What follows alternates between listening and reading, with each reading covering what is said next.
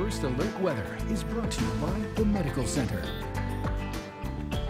Well, I think we may have found out why some of the lights here at the station and everything have been going a little bit quirky this morning. When you were just joining us at the top of the show, it appears a transformer on Dishman Lane, not too far from us, was arcing and sparking. We had someone send us some video of that just a few minutes ago. So apparently that's why things are a little bit crazy around the station this morning. And it's all from that first wave of activity coming through, the rain, the thunderstorms, the lightning. We could expect more of that as we go through the day. Here's a look at First Alert Live Doppler radar. And we're seeing lots of lightning strikes with some pretty decent downpours this morning. So use caution if you're driving into work or your destination this morning, as the rain is going to be with us in waves as we go through the day. This is only the first wave of activity. We've got another wave that's going to come through a little bit later. If we could go back to radar for just a second, what I want to show is after the rains come through, we have the threat of severe weather. Could we go back to radar for just a second? There we go. And I want to show you this, the severe weather threat mainly this afternoon, this evening. Not really expecting severe weather this morning. This is going to happen with the actual cold front trying to push through later this afternoon and this evening. Does include the entire WBKO viewing area, pretty much all up and down I-65. The threat of damaging winds, large hail from any thunderstorms. Tornado threat is relatively low, but as we've said before, we can't completely say it's not going to happen. There could be a couple of isolated or very remote tornadoes out of this particular system. All right, we have had some pretty decent rainfall, as you got a preview of that. Here is the mesonet precipitation this morning. Almost 4/10 of an inch of rain in Madisonville, a 1/4 inch in Hopkinsville. Now we're over 3/10 of an inch of rain here in Bowling Green, 3/10 in Glasgow. Look at Edmonton, almost an inch of rain, and that's happened within 1 hour there in Metcalfe County. That's pretty impressive.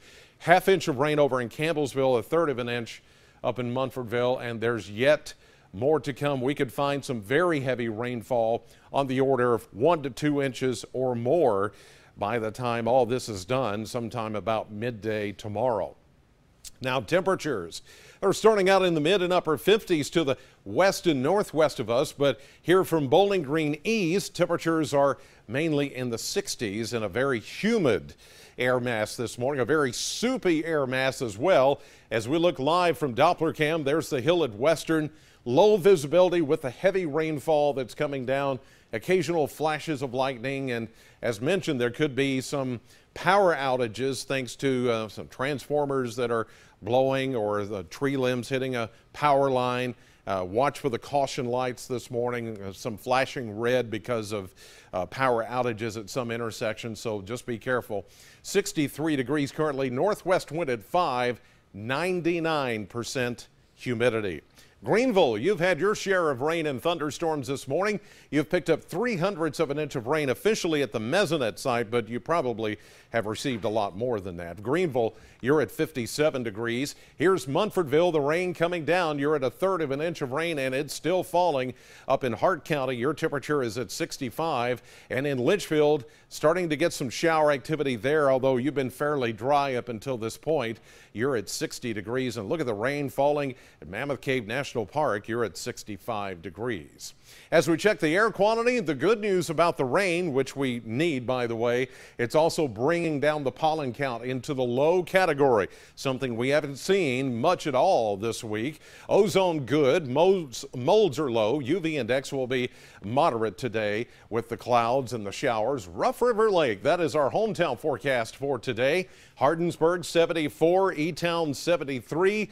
Litchfield, you'll see a high of 75 today. And by the way, the Kentucky Lottery Powerball jackpot for tonight estimated $90 million. Mega Millions estimated to be at $136 million. Radar showing only the first wave coming through. Heavier rain and thunderstorms still yet to come through. All depends on what happens between this morning's rain and what happens this afternoon as to whether we get the severe weather. We're at 63 now. That's 7 degrees cooler than at this hour just yesterday. So it all depends on this area of low pressure and if we get any sun between the morning rain and the afternoon showers and thunderstorms.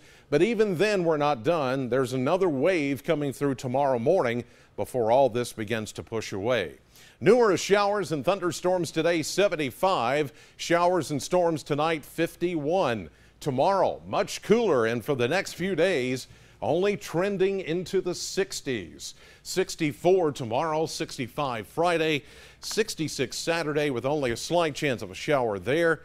And then it looks like we'll finally warm back into the 70s for the beginning of next week.